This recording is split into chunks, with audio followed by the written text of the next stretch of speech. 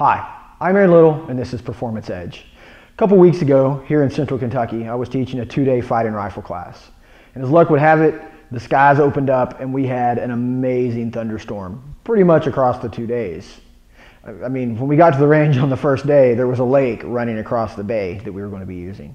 And I'm sure a lot of people watching this video may think, well, you should reschedule, you should, cancel the class or something. But it's my point of view that inclement weather in training classes provides us an amazing opportunity that most people never really get or take advantage of. I think it's the rare person who will call their buddy up and say, hey, it's supposed to be 120 degrees and raining outside today, we should go to the range. But when you've spent the money on classes, you've spent the money on ammo, you've rearranged your schedule to be in a class, you're going to do the class.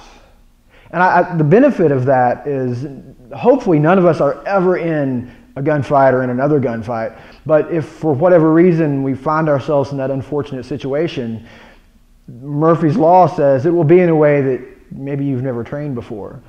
So if I can replicate all these adverse conditions in training, that's great. And the best way to do that is to take advantage of what Mother Nature gives us.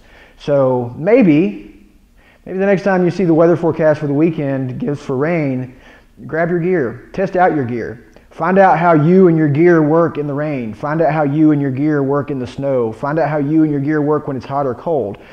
Find out the answers to those questions when you're safe. And not when you realize gear doesn't work when it's wet and people are trying to kill you.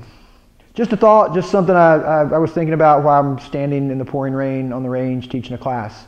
But I'm Aaron Little, this is Performance Edge. If you got thoughts, questions, comments, ideas about training in inclement weather, please leave them below. Let us hear your experiences about training in bad weather. And keep an eye out for the next video. Thanks.